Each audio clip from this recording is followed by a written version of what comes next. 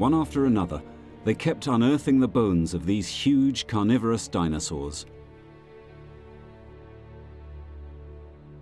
I don't know if Brown actually ever did a head count, but the minimum number of animals in this quarry is definitely 12. 12 large meat-eating dinosaurs buried in the same place. It was an unprecedented find. Phil Currie had found the site that he had dreamt of. But there was more.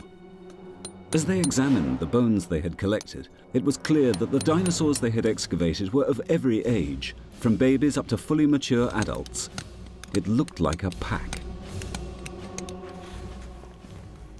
The range of material is such that we can see that the smallest individual found in the bone bed was about 4 meters long, and the largest individual found in the bone bed is about 11 meters long. So it's a pretty big range in size for this animal. They had found a whole pack of tyrannosaurs. Here at last was proof to Currie that the giant meat-eaters were not solitary creatures, that their traditional image was wrong.